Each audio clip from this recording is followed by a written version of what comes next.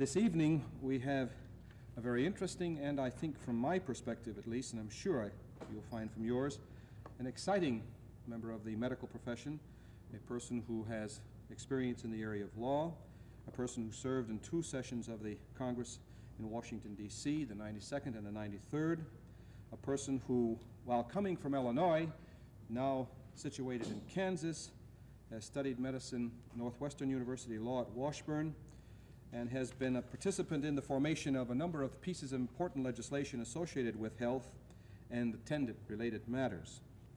Dr. William R. Roy is our speaker this evening, and he will deliver to us a lecture entitled The Future of Public Programs in Health Care.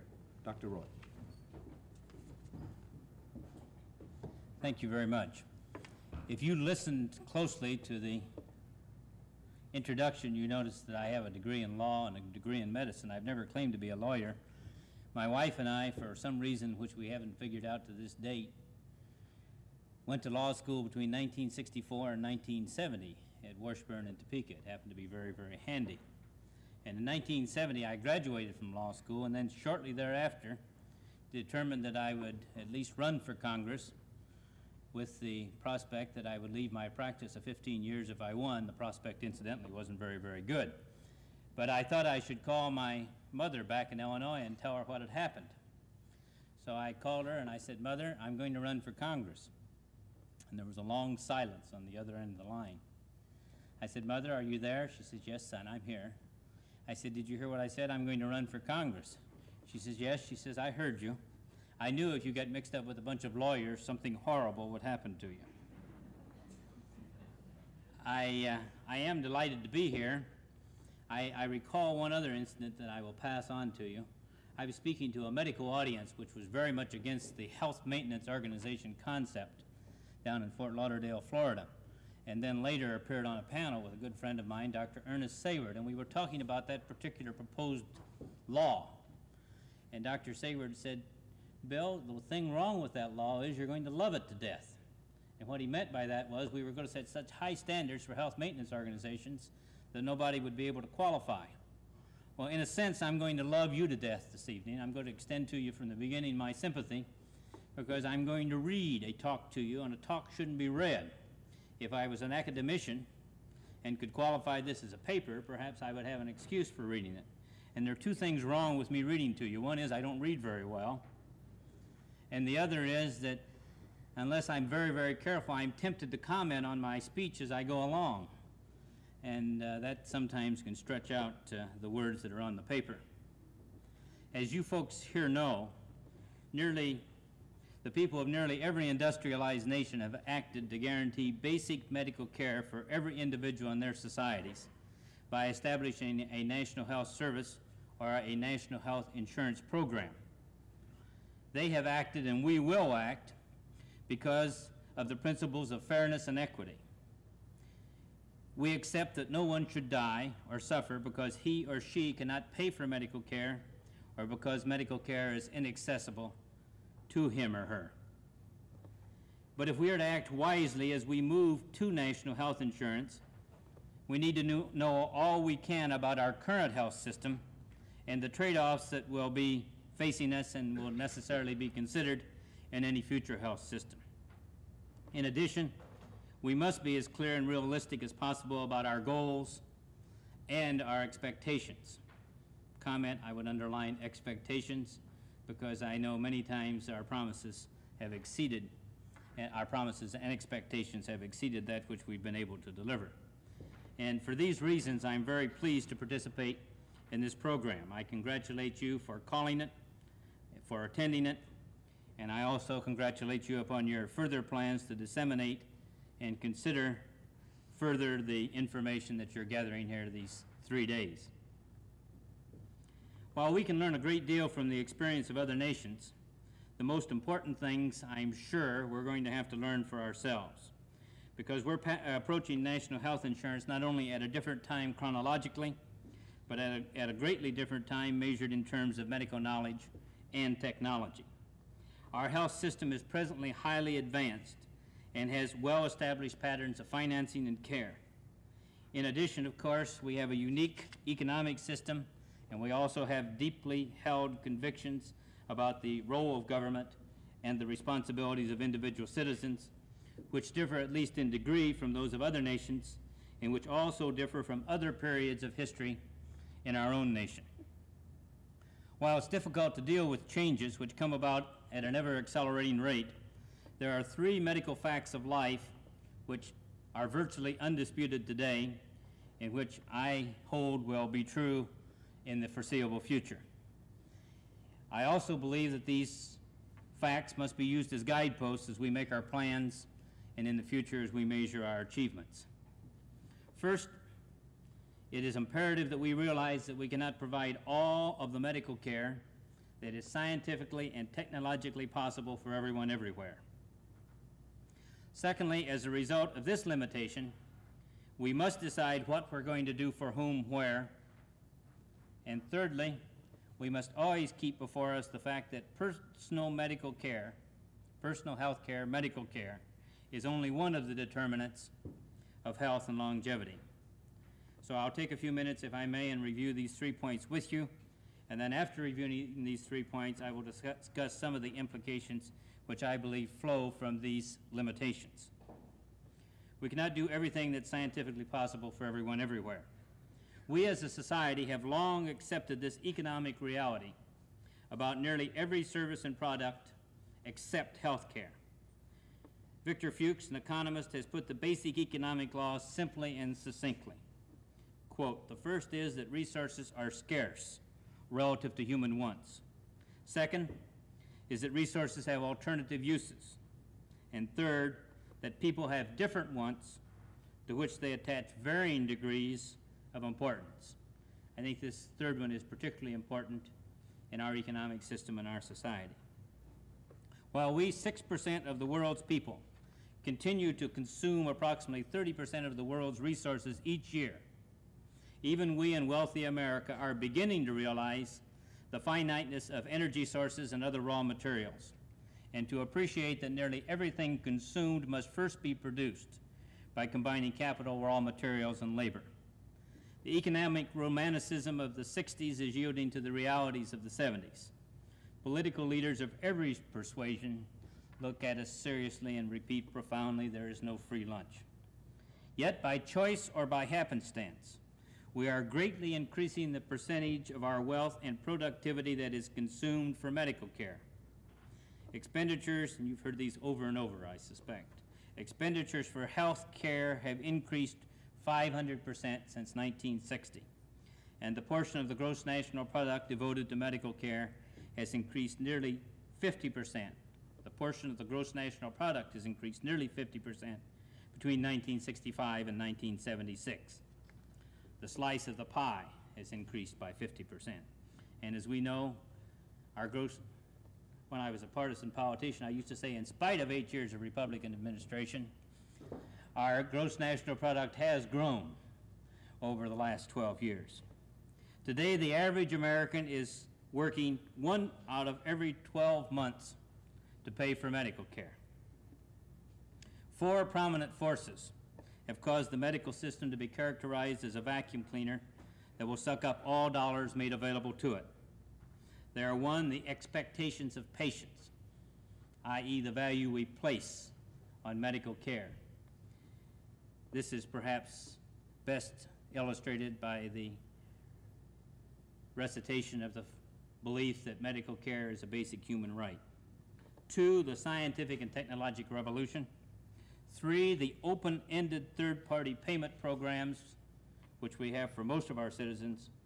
And 4, a physician ethic, whereby each physician tries to provide all health care, to do everything that's scientifically and technologically possible for each patient. People undeniably value health very highly, and their expectations about the scope and efficacy of personal health services have increased year by year. Illich has spoken of this phenomenon as the medicalization of society. However, the single greatest force responsible for increased health expenditures is that we live in a time of scientific and technological revolution. Medical knowledge, it is said, and I think they said it, I don't know who they are, has a half-life of 4 to 7 years. Expensive products of medical technology have a similarly short half-life and therefore are constantly being modified or replaced by newer and more expensive instruments. Private health insurance for many people and government payment for services for some people have removed payment at the point of service as a marketplace regulator of the use of medical services. First dollar national health insurance would remove all barriers of cost. If this happens, it is predictable that nearly all people will seek any and all medical services of any possible marginal benefit, excepting those that are inconvenient, painful, or dangerous. Combining with third-party payment is the force of provider determination of services. We've heard about this again and again. Once one goes to a physician or other health professional, that health professional pretty well determines what tests will be run, what services will be provided, what surgery might be done, and so forth. And as I stated, we physicians are trained to use every available resource possible that may benefit our individual patients regardless of cost. We do not want to be 95% certain if an additional test or procedure and the associated additional expenditure will make us 97% certain. Furthermore, our patients expect nothing less. To my knowledge, this has always been so, and it's my expectation that in the one-to-one doctor-patient relationship, this will always be so. Two other descriptions of our present healthcare system are helpful. One is Hyatt's description of the medical commons. He analogizes the finite resources available in our economy for health services with a limited commons available to herdsmen for grazing their cattle. He points out that a commons is not a marketplace because all of the members of a society are entitled to use the commons. Excuse me. Overutilization and ruin of the commons is inevitable because each individual rushes to use the commons in his or her own self-interest. Each herdsman adds one more animal until the grazing land is destroyed. We've adopted a health service commons for most Americans by the adoption of private health insurance for many people and the aforementioned government payment for services for some people. Many people contend that the passage of universal first dollar payment national health insurance would assure the destruction of the commons. The second helpful perspective is an economist's description of our present system.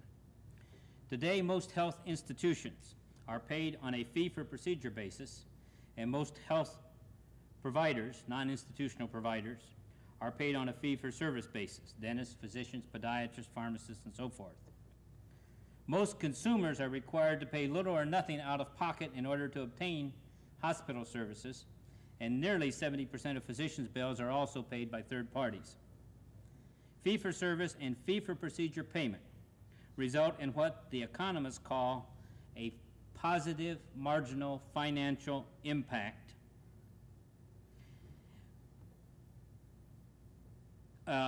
each time a service is rendered. That is, the more services that a provider renders, the more income the provider realizes. First dollar insurance results in a zero marginal financial impact on the consumer. That is, each time a service is rendered, there's no financial loss or gain to the consumer. There are rare occasions when there's a positive marginal financial impact on the consumer if he or she can collect on 2 insurance policies, but that doesn't exist very often. This combination results in the maximum utilization of services. The provider gets more money, and the consumer gets more services, and the third party, government or insurer, gets more bills to pay. There is subsequently a 15% annual increase in expenditures for health.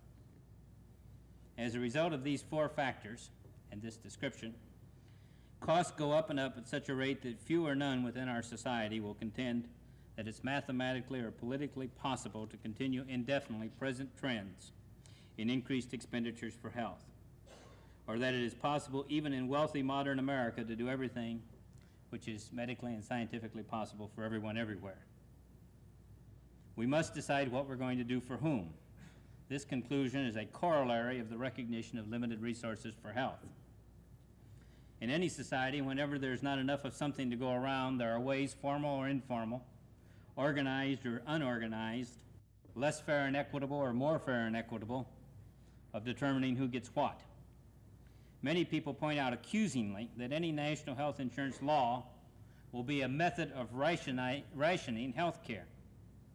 This is so, but it's also true that today we are rationing health care by several mechanisms, including the barrier of cost for some people, and incidentally, while that may not be true for 185 million people, it may be true for as many as 30 million people, the inaccessibility of services for others, and for others, the inability to find a point of entry into a complex health care delivery system. For even others, it is a matter of chance whether or not they are beneficiaries of already limited resources. For example, who receives the single kidney available for transplant, or which victim of aplastic anemia gets into the one remaining sterile cocoon. All nations with national health insurance, or as some might call their system socialized medicine, which indeed some are faced with the same problems of limited resources and the rationing of services. While they address the problems in a variety of ways, the most common resolution is for the government to determine total expenditures for health. Where there is reasonable equality of access to existing services, there has been until this time little social or political strife, and nearly without exception, the citizens of these nations strongly support and endorse their respective systems of national health insurance or national health services. In sum, it is a matter of first magnitude of importance that we recognize and articulate that the most we can expect of any future national health insurance program in this country is equal access to limited basic medical services rather than all medical services. The third point I want to make is one that I suspect has been made several times in the previous presentations, but I'll take a little shot at it too. And that is that personal health care is only one determinant of health. There's a great deal of evidence that personal health services alone can provide only marginal improvements in health. One of the most persuasive arguments that I know for the need for health expenditures other than traditional medical services is the documentation in the Lalonde Report, A New Perspective on the Health of Canadians, of the causes of loss of years of life between ages 1 and 70. Canadians suffer early death as a result of 5 main causes, and these 5 main causes, incidentally, result in the loss of almost 60% of the years of life that are lost prior to age 70. 1, motor vehicle accidents. 2, ischemic heart disease.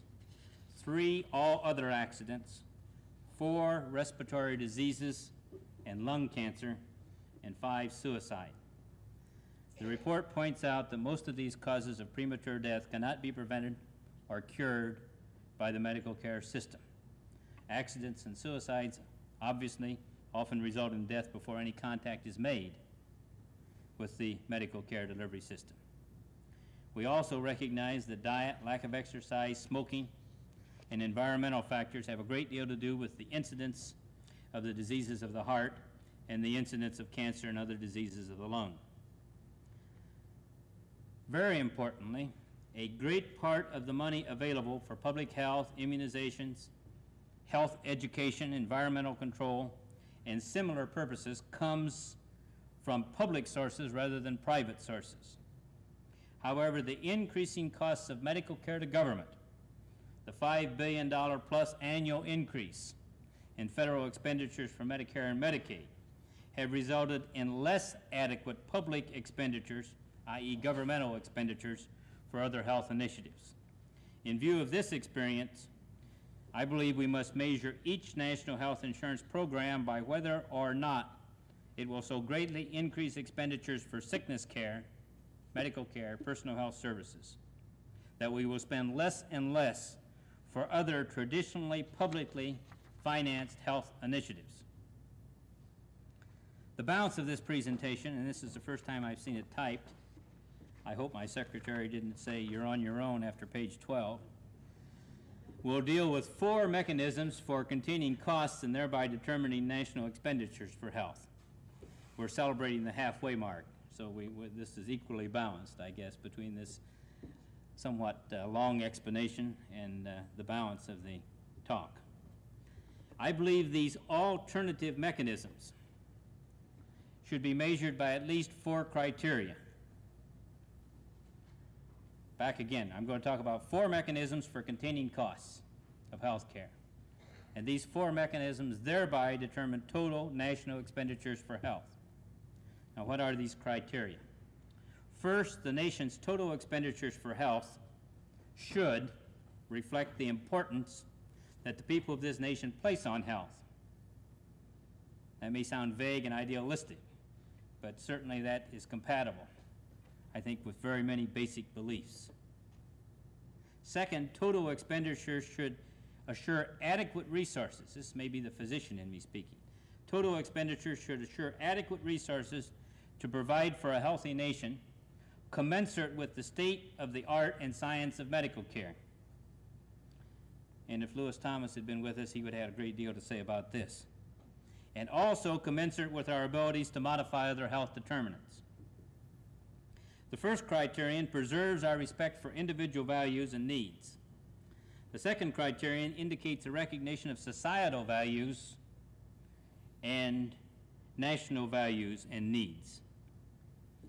The harmony of these 2 often conflicting values is ultimately reconciled by government. Essentially, there's no other way, which determines the combination of market forces and regulation in the healthcare industry at any given time. A third criterion is how the cost containment mechanism affects the effectiveness and efficiency of the healthcare system. And time again, as we talk about these many things, at least as we talk in the narrower term of medical care, we should be saying, are we effective and are we efficient? The system is effective to the degree that it increases longevity and decreases suffering and disability. Or to put it another way, the medical care system is effective, or other health initiatives are effective to the degree that they lengthen the number of years of useful life. A more efficient system provides an identical service or product at a lesser cost. A fourth criterion is whether or not the cost containment mechanism is compatible with the degree of equity and fairness, which are the first goals of national health insurance. I will discuss 4 cost containment mechanisms. Number 1, arbitrary expenditure limitations imposed by government. Number 2, process regulation. Number 3, input regulation. And number 4, a return to some market forces. While these mechanisms are not mutually exclusive, and there isn't much of a sociological nature that is, they do represent distinct approaches to cost containment, which are either now partially implemented or which are current proposals. Arbitrary expenditure limitations. This is the cost containment mechanism in current vogue. The popularity of so-called payment caps reflects the fact that nothing else is working at this time, and that the legislative and executive branches of government, state and federal, view with alarm current rates of increased expenditures for health, primarily increased expenditures for medical care. So they're desperate, and in their desperation, they're seizing upon arbitrary caps as a mechanism which can be implemented rapidly. States are placing arbitrary limitations on expenditures for Medicaid, and they're also cutting back benefits for Medicaid. It's interesting how they figure their fee structures or their payment for fee for procedure for hospitals. Oftentimes they figure out how much money can be allotted within a state government, the number of services that they can anticipate, divide services into the amount of money, and thereby come up with a figure, which is the number of dollars paid for a service, which may or may not have any relativity at all to the cost of providing the service. But this is the way we have moved in recent years because of the tremendous impact of Medicaid on federal government, on state budgets. Federal government officials repeatedly propose caps on Medicare expenditures, and incidentally, that's bipartisan. President Ford proposed such a cap. The congressional budget committees proposed such a cap as the 78 fiscal year budget was under consideration. And we all know that there's a hospital cost containment bill, which really is a misnomer, that's currently being considered by the Congress. This bill proposes federal government limitations on the increase of hospital expenditures for caring for all patients, including private patients who are not entitled to any government payment for their hospital bills. Expenditure limitations for Medicaid are widening our dual system. And we have a dual system, and it's getting worse and worse and worse, of one level of health care for the indigent and another level of health care for all others. And while we haven't quite done that, we're threatening to do that with Medicare. So then we can say the indigent, the elderly, and the disabled, and another level of care for all others. Physicians and other health professionals are withdrawing services from the poor. Almost anyone who could afford to seems to be withdrawing services from the poor, because sometimes they get 60% of their usual charge, sometimes they get 50%, and therefore, somewhere along the line, I guess because they thought they were promised payment for taking care of the poor, or for some other reason, they withdraw their services. Institutions are shifting costs to others. Government caps are much more likely to reflect the average American's abhorrence of taxes. In other words, if you can't tax and get more money into government, you have greater expenses, you're going to have to cap expenses, or I guess, or continue to write deficits. What are we talking about this year? We're still in the $60 to $70 billion range, I think. But anyway, if the government arbitrarily does this, they're more likely to be reflecting the public's abhorrence of taxes and the relative relation of health to other government priorities, rather than the real importance that the people of this nation place on health. If government arbitrarily determines total expenditures for health, such expenditures are not likely to be correlated in any way with the state of the art and science of medical care and the true needs of the American people. Caps may or may not increase the effectiveness and efficiency of the healthcare delivery system. And please don't get the wrong picture in this sense. There's certainly a great deal to be done in this area. But this will depend upon how providers are paid and whether or not we see considerably different organization of the healthcare delivery system than we have at the present time. The fourth criterion, the degree of equity and fairness under arbitrary government limitations of expenditures, depend upon whether or not government caps total expenditures for health or only places arbitrary limitation on government-funded programs. In a sense, when the Carter administration talks about 9% across the board, as far as equity and fairness, that's a great leap forward. When we talk about capping only Medicare and Medicaid, it's obviously a great leap in the other direction. Process regulation, a form of government regulation. Government, local, state, and federal, pays 40% of the nation's health care bills. Providers are paid on cost reimbursement or fee-for-procedure and fee-for-service bases. Providers thus have financial incentives to provide more and more services. In addition, government programs, as we know, have been beset by fraud. Retrospectively, it's not surprising that government programs have gone up, the costs of government programs have gone up at an even more rapid rate than total national health expenditures. Government's not dumb in its collective sense, so it's not surprising that government became quickly aware, I think they were aware before they passed Medicare and Medicaid, that in order to contain costs, government should not pay for unnecessary services. Government should not pay for services of less than standard quality, and government should not pay for services provided in costly but inappropriate settings. I try to avoid the term inappropriate because I don't know any term that is less appropriate than inappropriate, but we do sneak it in once in a while. In order to review services and bills for necessity, quality, and appropriateness, federal standards review organizations and utilization review committees have been established by law and at government expense. To date, these day-by-day, case-by-case, and service-by-service reviews as far as we can tell, have done little to contain costs. This is because, I believe, patients, physicians, and institutions frequently do not perceive utilization of PSRO activities to be in their best interest.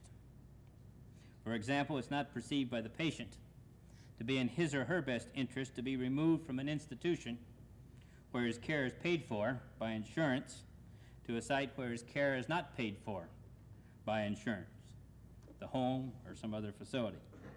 It is often not perceived by the physician to be in his or her best interest to take the time necessary for the efforts of utilization or quality review or to try to supersede his judgment for a colleague's judgment, particularly when you're talking about days of discharge. These are something that are not subject to computers and absolute answers.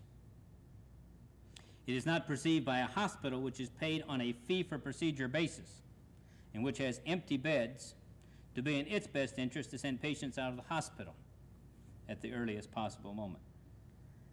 And because even government cannot expect individuals or institutions individuals who represent institutions to do the things that they believe are not in their best interest, these regulatory efforts, even with modification, have a doubtful future as effective cost containment mechanisms.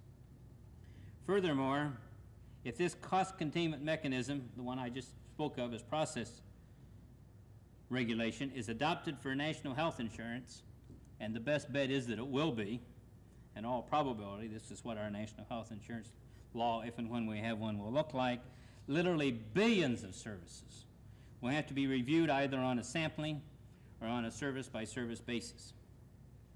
Third way of containing costs and determining total expenditures is input regulation. During the short time that I served in Congress, I began to recognize the myriad of problems associated with the two methods of federal regulation that I've just reviewed. Arbitrary total expenditure limitations do not seem likely to assure adequate resources to provide for health care for this nation commensurate with what we can otherwise do. And case-by-case regulation seems to be both expensive and ineffective.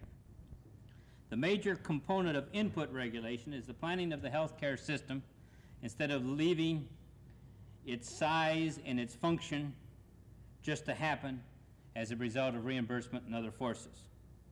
Other components of input regulation are the development of approved plans and sanctions to prohibit unplanned development.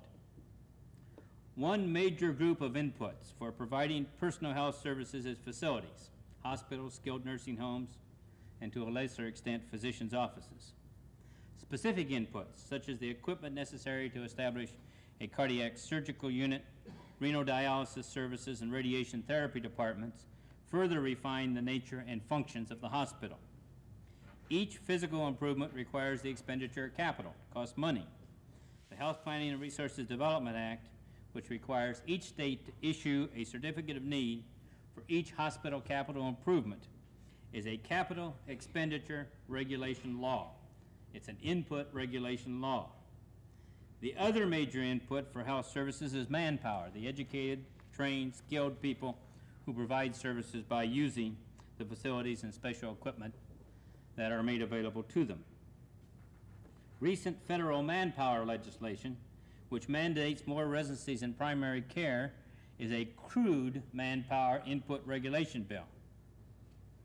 While this law will eventually determine the kinds of physicians we have available to provide care, it does not deal effectively with determining the numbers and kinds of health professionals who can provide services efficiently, but rather the law perpetuates the thinking that the more physicians we have, the healthier the American people will become.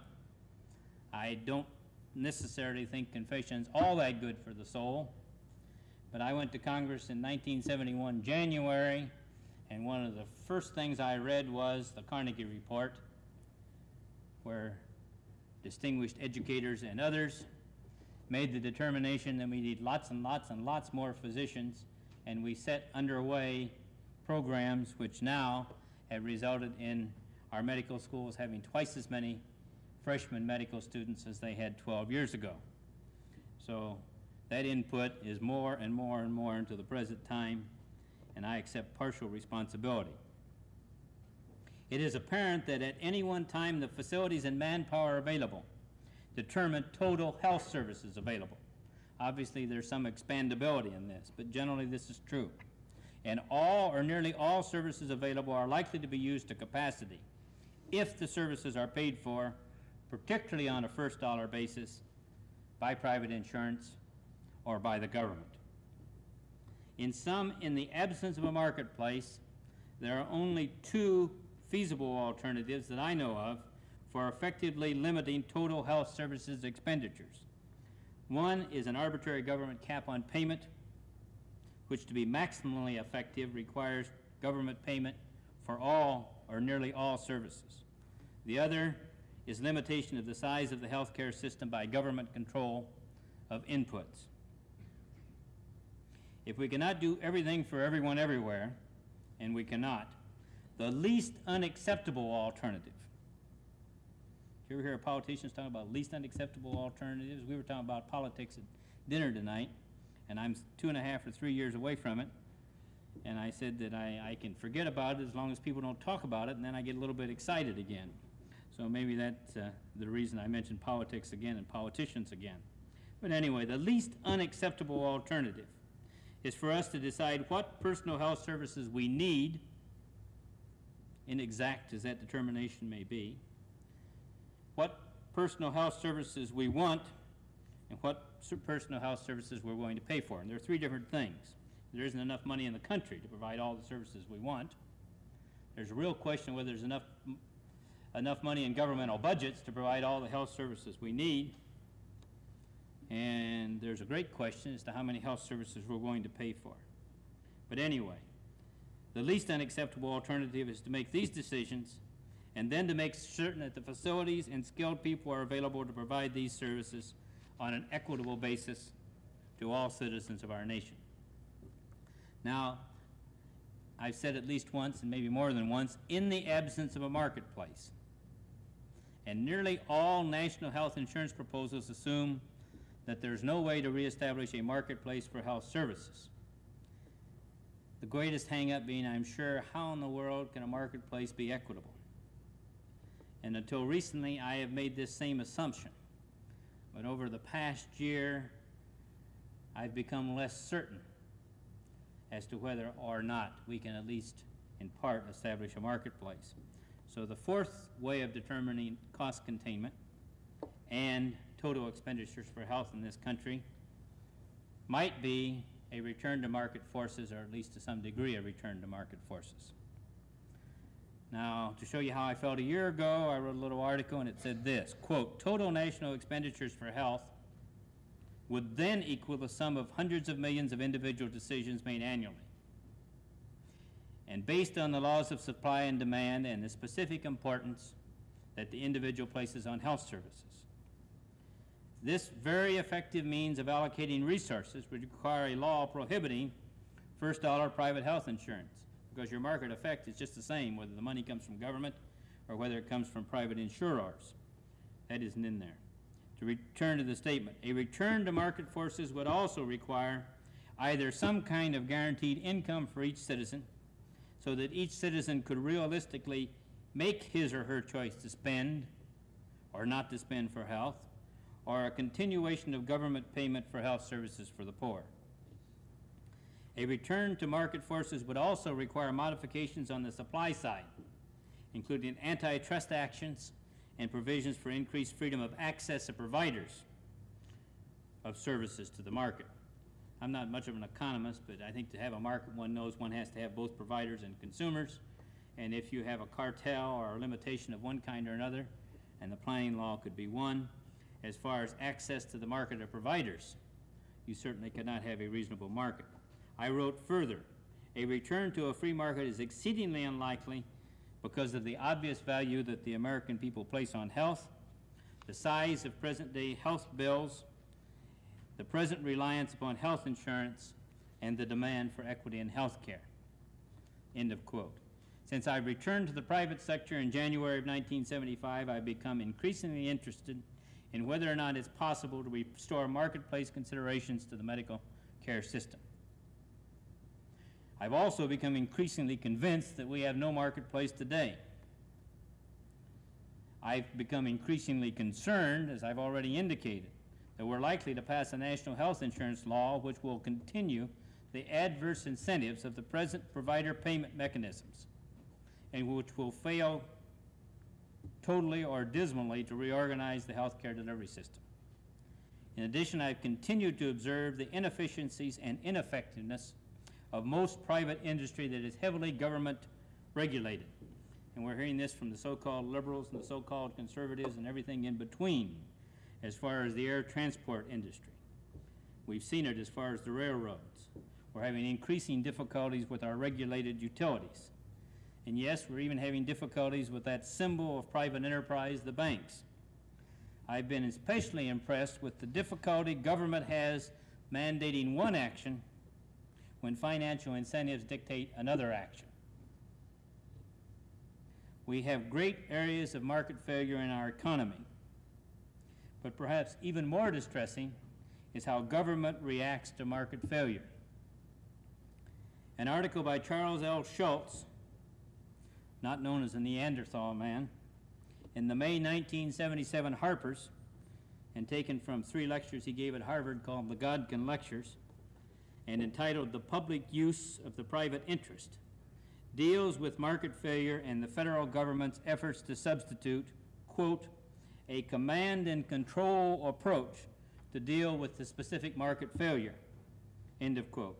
Dr. Schultz finds that decisions begin, quote, and surely this must sound familiar to everyone in the room, to be made on a case-by-case basis by the specific decision of regulators, by administrative hearing panels, and by the courts, often all 3 in sequence.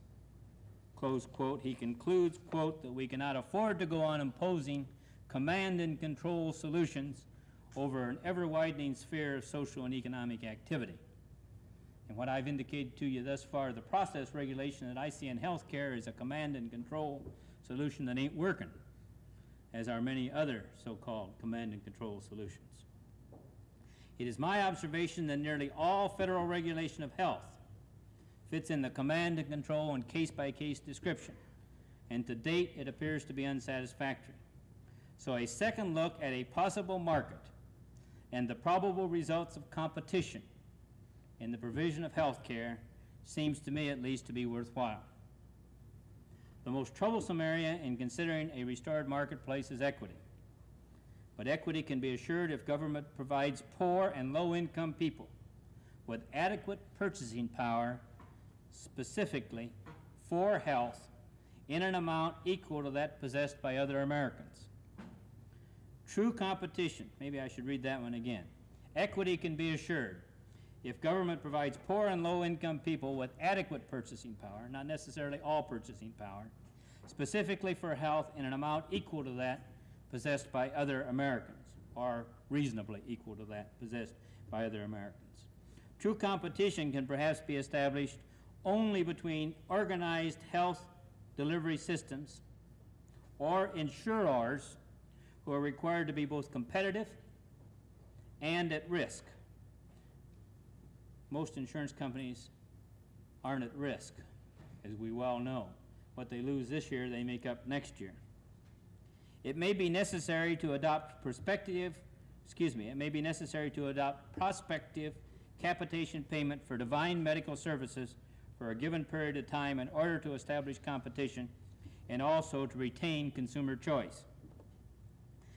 Such a system would not rule out fee-for-procedure and fee-for-service if these 2 payment mechanisms or any other payment mechanism results in greater provider efficiency. But the test would be whether or not they are more efficient. It is not the purpose of this presentation to deal in detail with a plan for structured competition in the healthcare delivery system. It is my intention to interest you in inquiring into the possibility of restoring competition and marketplace considerations to the provision of healthcare services as a part of a national health insurance program. At the very least, I urge you to examine carefully the incentives and disincentives that exist in our system and to determine whether or not they may be modified in such a way that government regulation can be lessened rather than increased and made more severe. Or I might say in such a way that government regulation can be effective. I realize, finishing this up, and my, where did the time go? May have been a long time for you, it was a short time for me. I realize that my talk may leave you with a sense of frustration, and I share that frustration. As a physician, I would like for every physician to be able to do everything that's scientifically and technologically possible for each patient. My wants are the same as everybody else wants. Everybody wants a Mayo Clinic every 400 yards, plus a bunch of family physicians to go with it. As a family man, I would like for each member of my family to have accessible at all times, not just, quote, basic medical services, but every medical service that might be of marginal benefit to them. And I'd like to have the same thing for myself. People, if asked, automatically answer that they think everybody should have better than average medical care. I don't know of anybody in this room that probably wants average medical care.